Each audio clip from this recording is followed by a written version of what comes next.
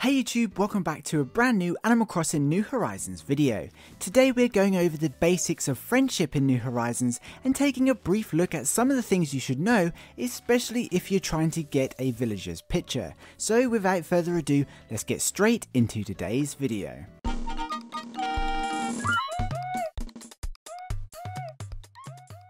So friendship levels in Animal Crossing are behind the scenes mechanic that determines how friendly a particular villager is towards the player. The measurement of friendship is something that has kind of always been there since the original, but is now more commonly referenced as the method for unlocking villager pictures. The friendship feature in New Horizons is more complex than any previous Animal Crossing game now, but thanks to the latest data mine and their hard work, we're able to understand a bit more about how friendships work. I'll leave links to the original data mine below so you can check it out. Anyway, there's lots to get through, but we'll break it down into the most significant areas. Number 1. What is friendship?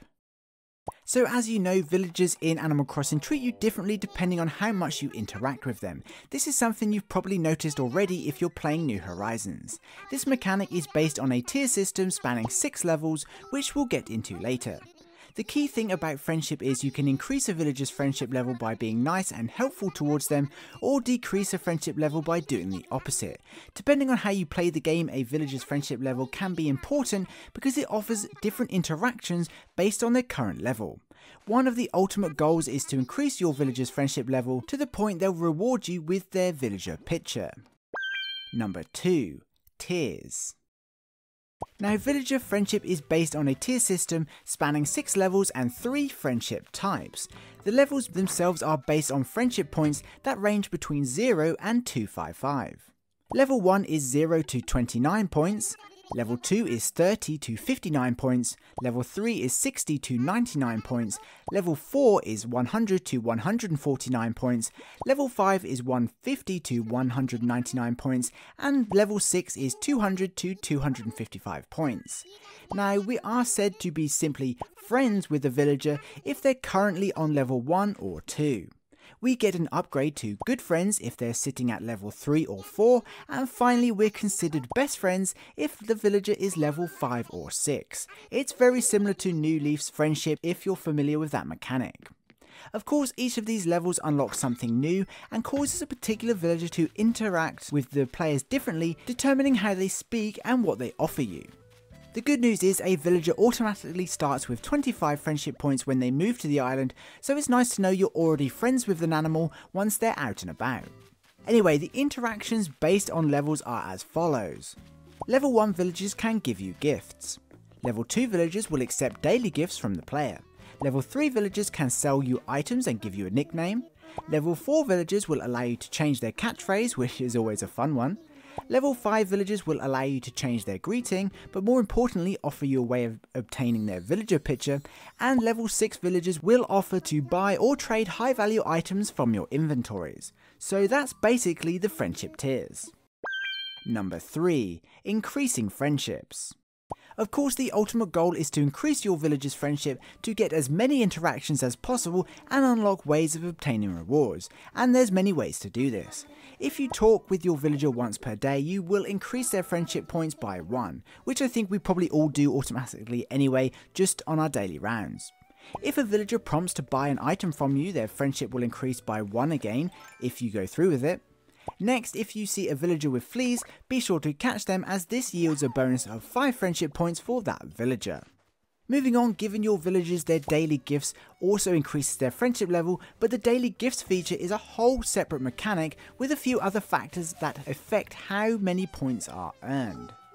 In short, if you gift your villagers flowers, critters or tools, their friendship will increase again by 2 points. You can give them their preferred clothing or music, but this means knowing what they like.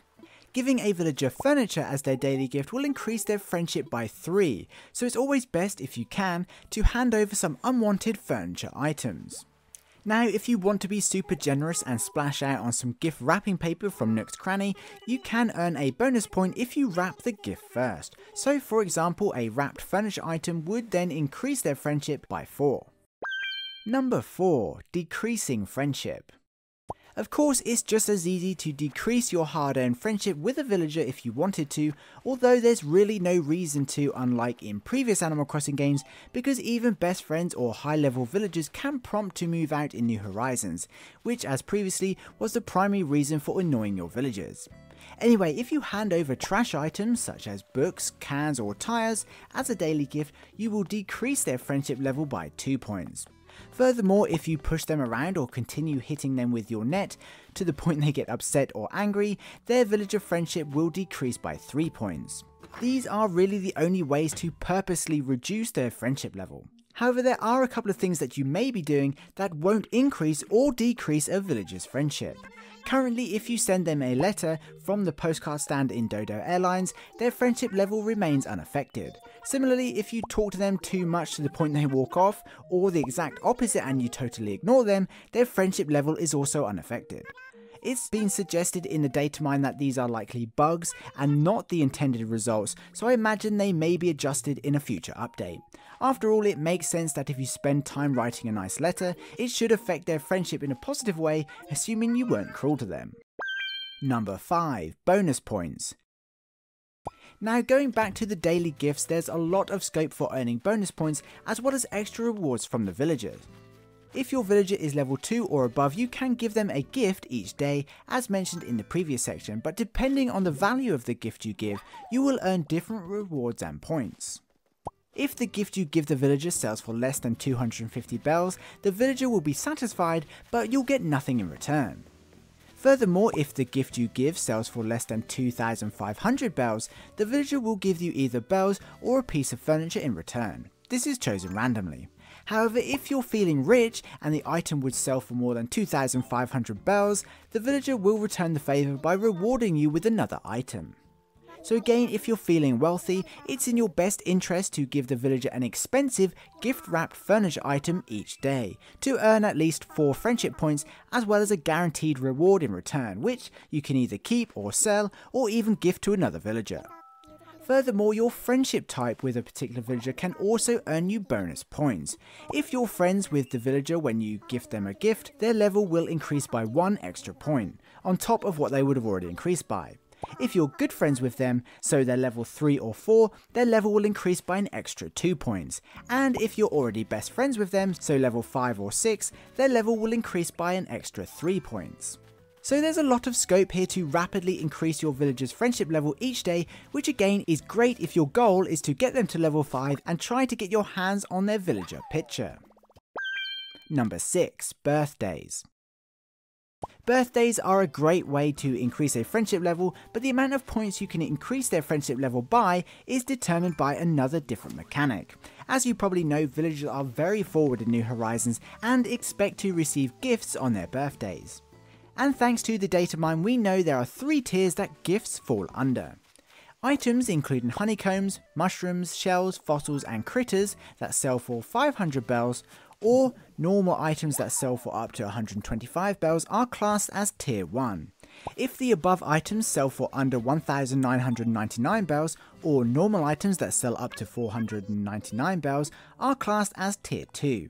And finally, if the above items sell for more than 2,000 bells, including cake, turnips and fruits, or normal items that sell for more than 500 bells are classed as tier 3.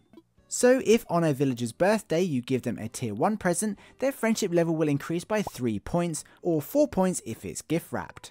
A tier 2 present will increase their friendship by 4 points, or 6 points if it's gift wrapped. And finally, tier 3 presents will increase their friendship level by 5 points, or 8 points if gift wrapped. Of course, any trash items such as boots, cans, tyres, weeds and spoiled turnips will decrease their friendship level. So if you happen to stumble into a birthday party, the easiest gift you can give is some wrapped stacked fruit, which will award 8 points. But don't worry if you miss a villager's birthday, there are still plenty of ways to increase their friendship level. Number 7. Side quests. So there are some side quests or mini games that villagers can ask you to do, as well as some tasks you can choose to complete. These include catching critters on behalf of a villager, taking part in a treasure hunt they've set up, returning a lost item, or providing them with some medicine when they're sick. These side quests reward friendship points based on your friendship type as well as your performance on completing the tasks. For catching critters, your performance for completing the task is categorized as good if they request a specific critter, otherwise it's classed as normal. However, if the villager's request wasn't specific, but its selling value is above 2,000 bells, it's still classed as good. For treasure hunts, your performance will be good if it's a short treasure hunt, otherwise your performance will be normal. Unfortunately, if you don't complete the hunt before speaking with them again, they'll actually lose a point.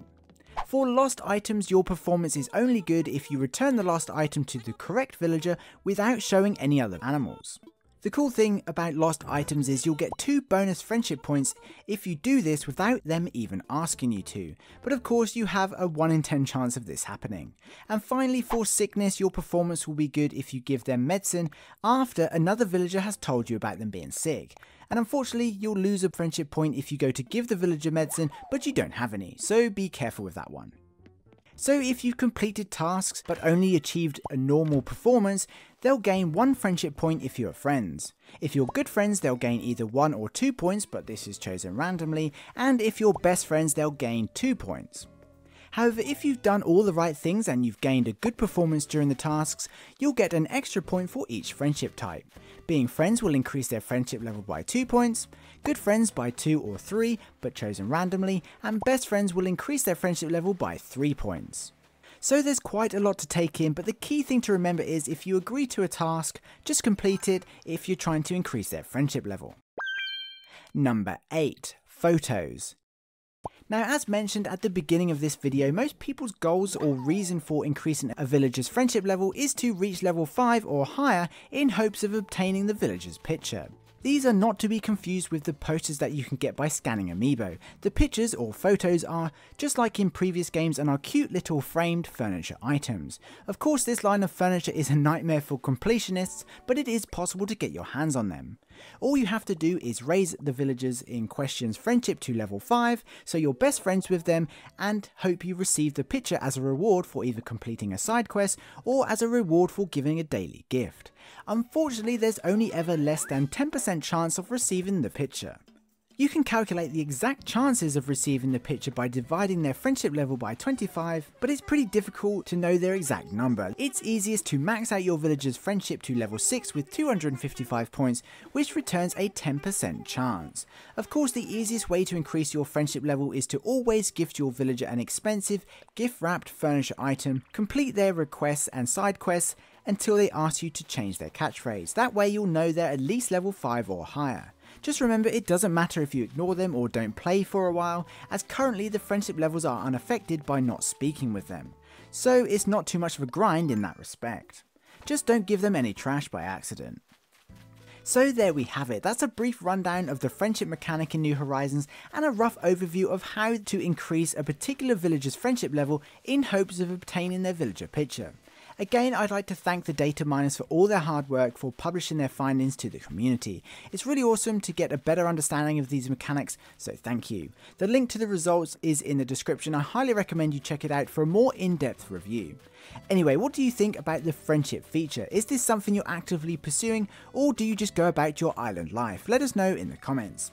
Anyway, for now, that pretty much wraps up this video. If you're an Animal Crossing fan, don't forget to subscribe so you don't miss out on any New Horizons news.